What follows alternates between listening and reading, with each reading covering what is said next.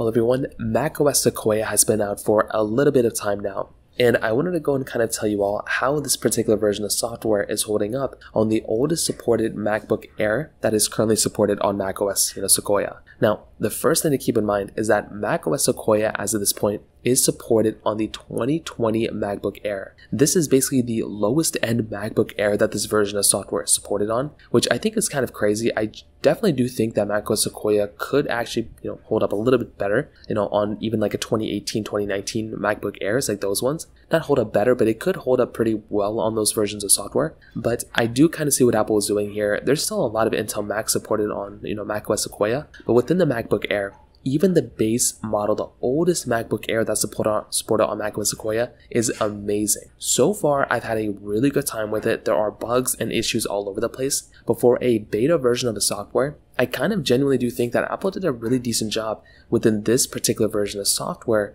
for this MacBook. You have to remember that within macOS Sequoia, this is a very big upgrade, and because Apple removed a lot of those Intel-based MacBooks for their MacBook Air lineup that are supported with software, that increased the threshold of all the devices that are going to be doing a better job on macOS Sequoia. So as of this point, if you go ahead and take a look at something like the, let's say like an iPhone on iOS 18, the oldest one, that one isn't really going to be giving you the best experience because it's such an old iPhone like the iPhone XR. But within macOS Sequoia, because the threshold is that M1 MacBook Air, that M1 MacBook Air was such a good device. It was a very good device. It was killer in almost every single area. And that was something that was very, very nice and something I really appreciated with a device like that. So this in and of itself, in my personal opinion, was another very cool thing going on within the MacBook Air. Now on top of that, of course there's bugs and issues all over the place. The install process was pretty similar as all the other betas. I do really appreciate though that within macOS Sequoia, because they're supported on the M1 MacBook Airs, these MacBooks actually do support Apple Intelligence as well. So it is really nice to be able to go through and use those Apple Intelligence features if your MacBook supports it. And luckily for us, our MacBook Air, the M1, the oldest supported MacBook Air,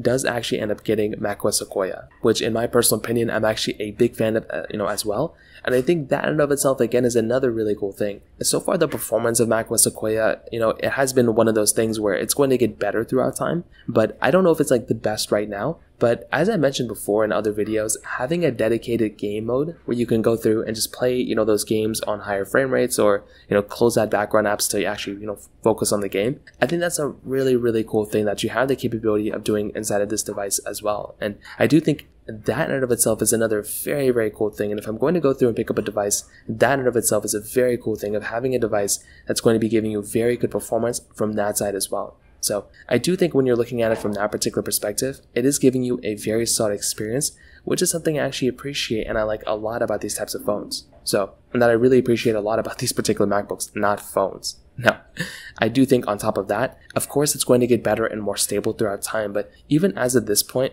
I'm still getting like very good performance and capability from a device like this. It's not really terrible, and you're still getting a lot of features within macOS Sequoia as well. So overall, what I'll tell you is there's definitely a lot of improvements that, Apple needs to kind of, put inside of macOS Sequoia, but I'm still very, very happy with the way this particular device is held up. And I do think there's a lot of reasons why you should go ahead and buy an M1 MacBook Air, especially considering this one is giving you that type of capability. So from that side, that kind of covers it up there for the most part. If you have any other thoughts or questions, please let me know in the comment section below. Hit the like button, that would mean so much, but definitely hit that subscribe button. More importantly than everything else, I love every single one of you guys. Hopefully I'll catch you guys in the next video. Peace out till then.